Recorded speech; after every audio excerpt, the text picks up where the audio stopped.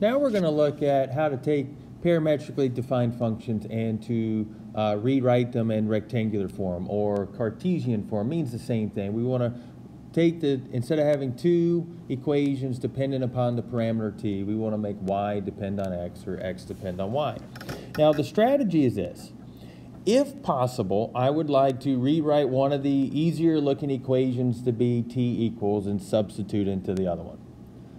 And we're going to see that right here in the very first one that I'm going to do. So I'm going to take my equation, one of them, and it doesn't really matter, and I'm going to pick to write it as t equals. So I'm just going to pick the x one here and say, all right, I want to write that thing as t equals. So I'd add the 1 to the other side, so it'd make x plus 1 equals 3t. And then I divide by 3, and so t is equal to x plus 1 over 3. So I have that. And now I'm going to take this, and I'm going to take that, and I'm going to substitute it into my y equation where t is, and I'm going to rewrite. So my y equation becomes y equals 2 times, and then I put t in. So x plus 1 over 3. And then I finish writing the rest of y. And then we would clean that up a little bit, so that'd make y equals 2/3 x plus 2/3 plus 1. And we get y equals 2 over 3 plus, or x, sorry, plus 5/3. And so there's my rectangular equation for those parametrically defined functions. Now, if I start to see trig, it gets a little bit more complicated, all right, because we want to try to avoid using inverse trig functions if possible, especially if I have two different functions, all right, because if I apply inverse sine to a cosine or vice versa, it's just going to make a pretty complicated mess. So what we're actually going to do is we're going to look to use a trigonometric identity. And the trig identity that we're going to look to use is a Pythagorean identity that says if you have sine squared, I'm going to change it to, if I have sine squared t plus cosine squared t, that's going to equal 1. So I need to take my two equations and I want to isolate the variables, all right, or isolate the trig function, sorry. So for my x equation, that's x equals 4 sine of t plus 2.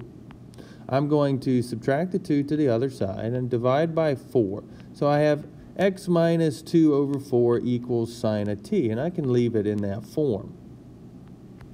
And then I'm going to do the same thing for y and say isolate that trig function.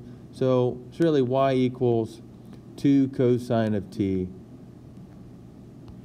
Forgot the s. 2 cosine of t minus 1. Add the 1 to the other side, divide by 2. And there's my cosine function isolated. Or our Pythagorean identity says that if I were to square the sine and square the cosine, add them together, they would make 1. So I'm going to take those two equations, I'm going to write them above one another. So x minus 2 over 4 equals sine of t. And then I have y plus 1 over 2 equals cosine of t.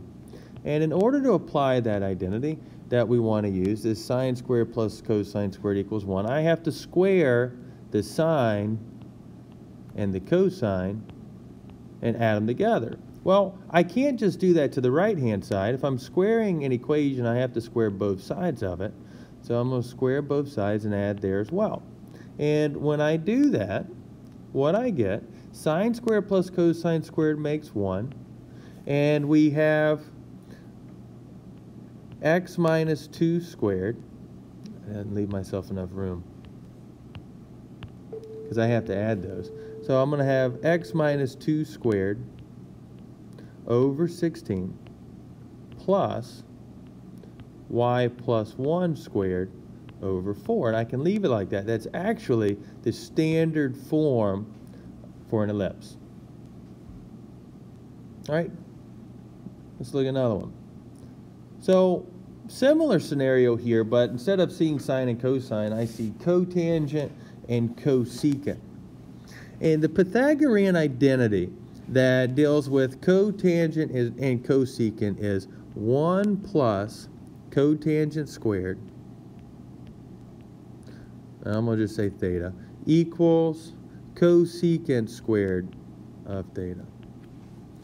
And so I want to isolate the trig functions just like what we did in the previous one. And so I'm going to isolate the trig function for the x equation. And if I do that, that's going to make I'd have x plus 1 divided by 4 equals cotangent of 2t. And then I'll do the same thing for the y equation. So I want to isolate the trig function there. So that'd make y minus 2 divided by 2 equals cosecant of 2t. And I'm looking at the Pythagorean identity. It has to deal with cosecant, cotangent, and I want to make that equal 1. So actually what we would do is we would isolate the 1, subtract the cotangent squared to the other side, and I have cosecant squared of an angle minus cotangent squared of an angle is equal to 1. Well, it doesn't matter that I have two t's inside a cotangent and cosecant, because technically those are the thetas. So as long as I square those two functions and subtract them in the correct order, I can make them cancel out in this system to make it equal 1. So I'm going to perform that kind of subtraction, where I need to make sure I subtract. I have cosecant squared minus cotangent squared. So I'll go y minus 2 divided by 2 is equal to cosecant of 2t. And then we'll write up under it our cotangent equation. X plus 1 over 4 is equal to cotangent of 2t. And in order to use that identity, I have to square the cotangent and the cosecant, and I have to subtract them. Cosecant squared minus cotangent squared. That's going to give me 1.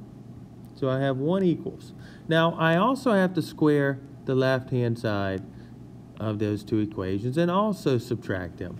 And so I'll start, and that's going to make y minus 2 squared over 4 minus x plus 1 squared over 16. And that we're going to leave it like that because it's actually the standard equation for a hyperbola. One more example. All right, this time I don't see any trig.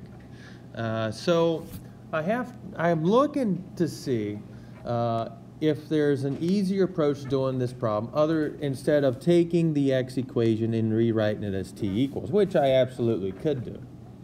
And I'd still get the right answer, but I'd have to be careful. If I'm looking at this y equation, and this is an algebra trick that is sometimes useful, is I want to see if I can't rewrite the y equation to show what I'm doing to 2t everywhere. So y could equal, now I think about how do I make e to the 2t power?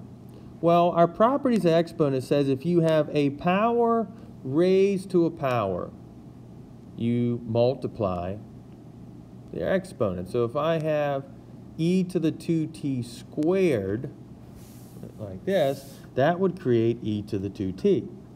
And then I have plus 2 times e to the t minus 1. Well, e to the t is really x. So everywhere I see e to the t, I can replace that with x. And we've actually eliminated the parameter without writing this equation, or either of the equations, as t equals. And you get x squared plus 2x minus 1.